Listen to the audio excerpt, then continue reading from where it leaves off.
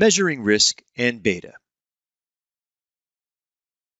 From an investor's perspective, the most basic form of risk is driven by how variable are the values from period to period. The risk associated with a security is directly proportional to this variability. Let's take a look at some basic examples. If the risk from the asset is certain, there will be no variability and therefore no risk. This is generally the case with an interest-paying bank deposit, as there is a contractual right to interest. Corporate bonds also have a contractual obligation. However, they are of varying credit quality, so the risk increases. Equities have no guarantees of payment or value and therefore have high variability, and emerging markets or startups have the highest variabilities. Here are some real-world examples of two securities. This chart plots 10 period values of two investments, A and B. Even though both investments start with the same value and have similar final values with a total return of 80% in this scenario, investment B has values that vary more widely from period to period. The values of investment B are more volatile and therefore hold more risk than those of investment A. This can be seen in that while investment B has higher peaks, it also has lower troughs.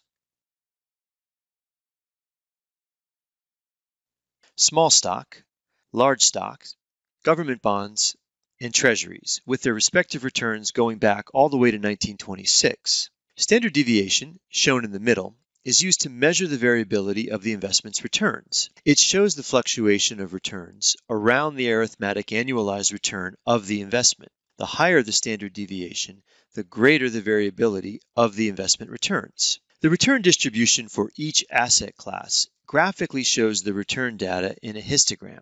Riskier assets, such as stocks, have spread out or more variable skylines reflecting the broad distribution of returns.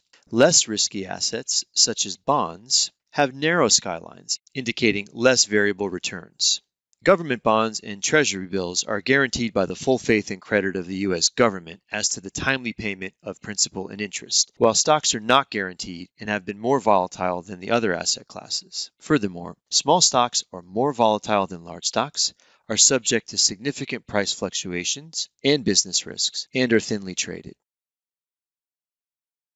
Total risk is usually measured by the statistical calculation of standard deviation, which measures how dispersed values are from the average. It is comprised of systematic risk and unsystematic risk. Systematic risk is risk that cannot be avoided at the firm level and is inherent in the overall market. It is non-diversifiable because it includes risk factors that are innate within the market and affect the market as a whole.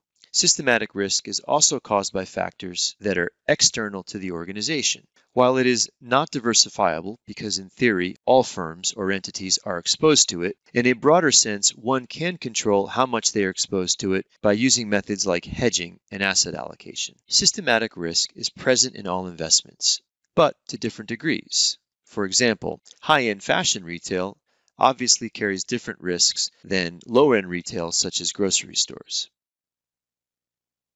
There are many examples of factors that constitute systematic risk, including interest rates, economic cycles, political uncertainty, widespread natural disasters, and others. These events affect the entire market, and there is no way to avoid their effect. While systematic risk can't be eliminated, it can be magnified through selection or by using leverage. Macro factors which influence the direction and volatility of the entire market would be systematic risk. An individual company cannot control systematic risk. One obvious example is interest rate risk. Interest rates are widely followed for a reason. If a government is increasing or decreasing rates, the value of securities would be affected and in turn the value of the assets. This is something that cannot be controlled or influenced by an organization.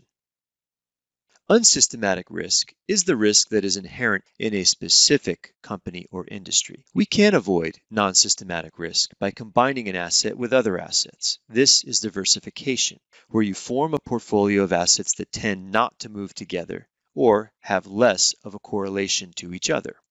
Non-systematic risk is risk that is local or limited to a particular asset or industry.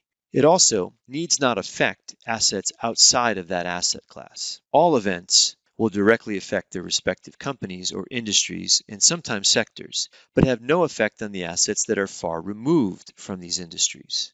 And lastly, Unsystematic risk is not related to broad economic factors. Unsystematic risks, such as labor strikes and regulatory actions, are related to those specific firms. Diversification is used to eliminate these kinds of risks. This is unlike systematic risks, such as war, political problems, or inflation, which are factors affecting all firms.